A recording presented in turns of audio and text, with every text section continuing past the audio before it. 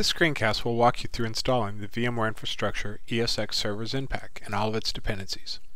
Let's start with the VMware appliance from Xenos. I'm going to go ahead and log in, and let's go to the Infrastructure tab. From here, we can see that we do not have the esxtop device class listed. So let's go ahead and get the VMware Infrastructure ESX Server Zenpack installed. I'm going to open the Extended Monitoring Guide PDF and go to Chapter 17, VMware Infrastructure ESX Server. Down here we see the installation instructions, and we're going to start with Step 1, install the OpenSSL devel package with yum. I've already added a password for root as for SSHing into my Xenos box, so let's go ahead and connect to that. And I'm going to yum install OpenSSL devel. I'll go ahead and install that package.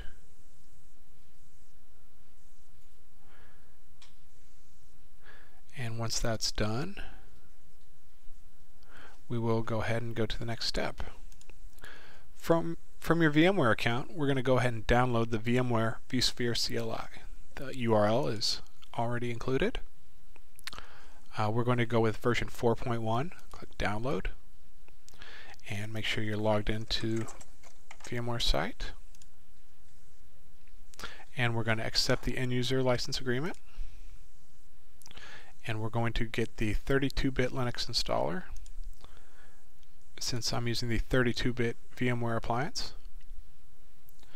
And after that finishes downloading, I'm going to secure copy it to my box. So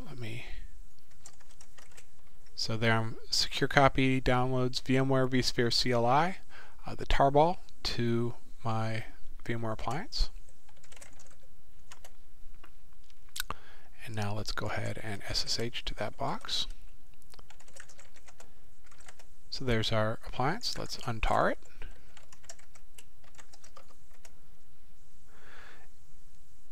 And once that's done, we'll cd into the VMware vSphere CLI directory, and we're going to run the VMware install PL file, which, if we go back to our installation guide, to our extended monitoring guide, we'll see that's step 4B there. And let's go ahead and view the license agreement one more time. Accept it.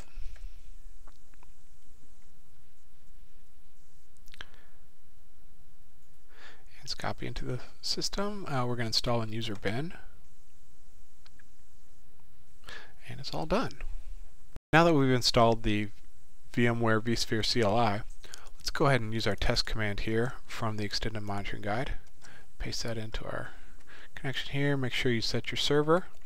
My server is called ESX4 here at Xenos, and set your username.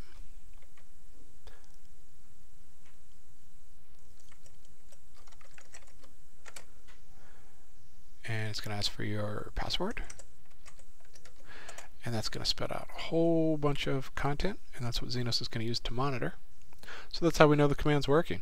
Now that our esxtop command is working, let's go ahead and download and install the Zenpack. So let's go to our Xenos community site, and we're going to go to the VMware Infrastructure ESX Server Zenpack and go ahead and download the attachment there. Let's go back to our console and log out of the VMware appliance. Go to our downloads directory, and we're going to unzip that Zenpack. And let's go ahead and install it. So you're going to need to go to the Advanced tab, and under Settings, we're going to go to Zenpacks. And right here, we're going to choose Install Zenpack. And grab that egg. Make sure you don't install the zip. And that'll take a few seconds to install.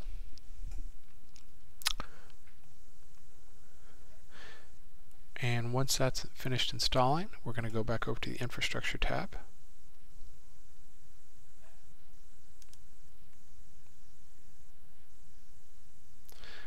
and look under here under server, virtual machine host, we now see our esxtop device class. So let's go ahead and add our ESX server. Name of our box is ESX4. So go ahead and add that. And that'll take a few seconds to add. So we can go watch the job log as that adds. So what this is doing is discovering the box. It's going to add it to Xenos. And then once that's done, it will get listed over here on our infrastructure tab. So rather than sit around and wait for that, let's go ahead and just come back here. And we're going to add our credentials under esxtop. Let's go to Details and set Configuration Properties. We're going to set the username and the password, the Z command username and the Z command password, for all of our esxtop machines. This will be inherited by our new machine that we add. And let's go up here to the Infrastructure tab. Go back to the infrastructure page, and we see our ESX box has been added.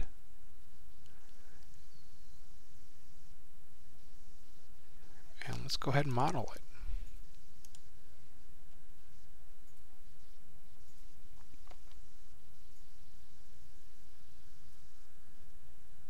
Right here we can see we're running the esxtop modeler plugin. That's going to go and find our VMs and other information collected by esxtop.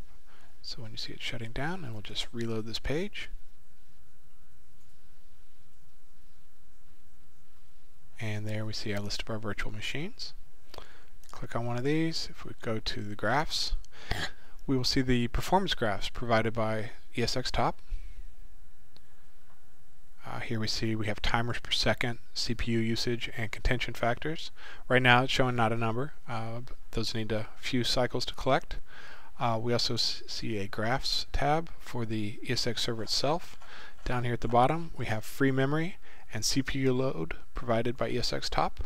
So that's what you get with the VMware infrastructure ESX server Zenpack.